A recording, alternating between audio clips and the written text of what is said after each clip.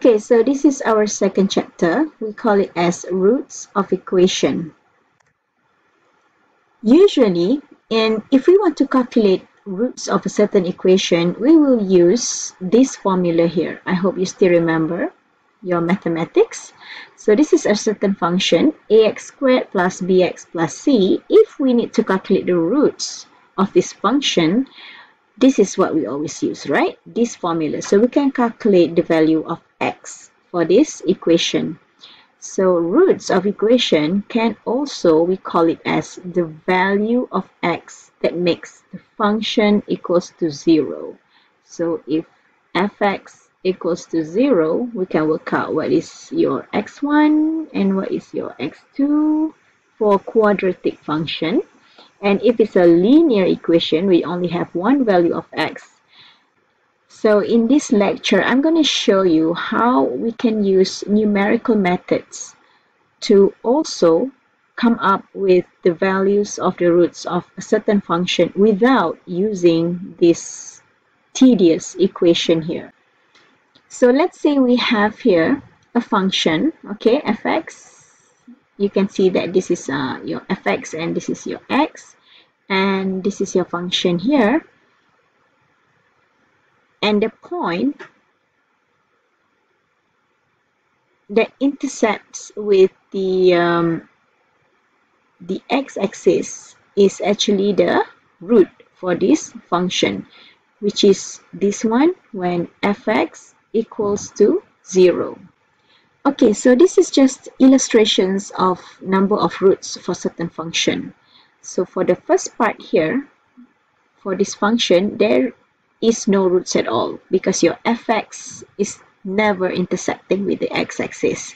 So for the second one, for the second type, you can see that the fx is intersecting with the x-axis, and you can find there are two roots here, or we call it as even number of roots, two roots. And for this one, there's only one root, and for the fourth cases, we have odd number of roots. So in this case, we have 1, we have 2, we have 3 roots for this function. So in numerical methods, you're going to learn two types of methods. The first one is what we call as bracketing methods. The second one, we call it as open methods. So for the bracketing methods, we call it bracketing methods because you need initial guesses in order to calculate the root, and these guesses must be bracketing the root, meaning you have your x1, you have x2. This one you will make initial guesses, and these initial guesses must be bracketing the real root. The root here, this is the real root. The real root. So that's why we call it as bracketing methods. Your initial guesses, and this is what you want to find out. So it's these guesses are actually bracketing the XR, your final answer.